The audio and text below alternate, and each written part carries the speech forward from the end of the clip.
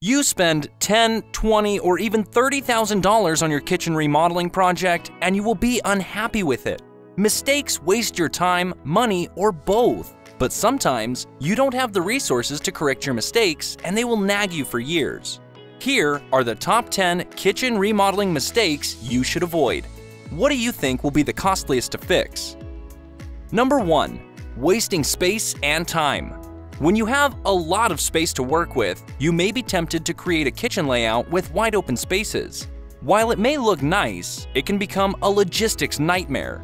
You don't want to waste time and steps getting from the cooking area to the fridge to the sink. Create your design around a tight kitchen triangle where the sum of the sides is not more than 26 feet. Number 2. Too little space in the aisles. When you don't have much room to work with, you may be tempted to leave too little space between counters and islands. If you ever intend to be in your kitchen with someone else, then make sure you leave room to move around. A great rule of thumb is to design the aisles between walls, counters, and islands around 42 to 48 inches. But you don't need to follow the rules. If you don't have enough space, then narrower aisles are okay. In my own kitchen, I have one space between the island and the opposing counter that's only 28 inches.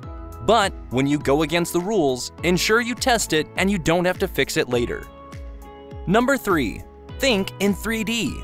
Often, people plan their kitchen from the top-down view and only see squares and rectangles. But your cabinets, oven, fridge, and microwaves all have doors that need space to open.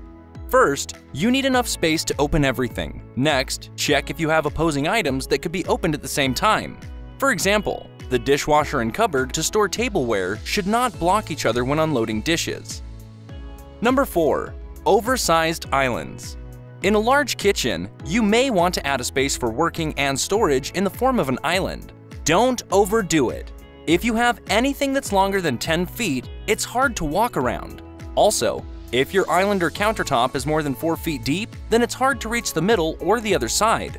Think about it. You have a pot on the other side of a 5-foot wide island with a length of 10 feet. You have to pack a lunch to get it. Number 5. Squeezing too much into a small kitchen. Sometimes your ideas are bigger than the space you have. Cut back relentlessly. Overwhelming your small kitchen with too much stuff will make you feel cramped. Think about having to endure that feeling for years. Eliminate some cabinets. Make use of a peninsula instead of an island. The space will feel more open and you will be happier with it. Number 6. Changing your plan after the work begins. If you have made plans and already paid for materials and work, then changing the original plan will cost you extra. Sometimes it may be a lot more. For example, when you have to change the plumbing. But, and there is a big but, if you really feel you need the change, then do it as early as possible. The more work that is completed, the costlier the changes. Number 7. Not enough storage. No matter how much storage you have, you will eventually run out of it. But if you start out with inadequate storage space, then you have to store things in the open on your kitchen surfaces. This limits your working space and makes you uncomfortable whenever you have to prep something. You may have to add more cabinetry that is not part of the original design. This will look out of place and cost more. Here's a bonus tip. Avoid the mistakes and use a kitchen remodel checklist. I created a checklist to make sure you avoid mistakes and save your money. Click the link in the description to download the checklist. Number 8. Space for more than just you. Kitchens tend to be places where people congregate, even if there's enough space in the connecting dining room or living room. I mentioned that you need space between the counters and walls. Also, make sure that your peninsula or island has enough overhang to comfortably seat 3, 4, or even more people. Arrange for comfortable seating close to the area where you work while prepping a meal. Number 9. Being too trendy. The quick trends change in a year or two. You wouldn't want to use those in your design if you don't plan to redo your kitchen every other year. Then there are longer trends that last for a decade or more. This is something to aim for. 10 to 15 years is a time frame for how long your remodel will last, perfect for the next complete overhaul.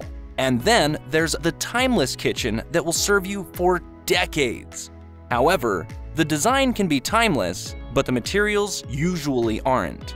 And number 10, design over function. I have this problem with one friend. Her home is so beautiful, It seems to be straight from the Interior Design magazine. If it would be a museum of modern art, I would give the kitchen a top score. However, when you have to live in it, then some pretty glaring flaws become distracting and annoying. That piece of art's seating isn't comfy to sit in. The hardware on the kitchen cabinetry is so trendy that your wet hands slip right off when you try to open a door. Ergonomics is more important than design, so choose accordingly. You guys remember what I asked you at the beginning? What is the most expensive mistake? Choosing the wrong layout is the biggest mistake. The first 5 mistakes are all part of the underlying problem of designing a wrong layout for your kitchen. If you have to fix that, it will cost you an arm and a leg. Tell us in the comments what has been your biggest remodeling mistake. Please like the video and subscribe to get more tips for planning your dream kitchen.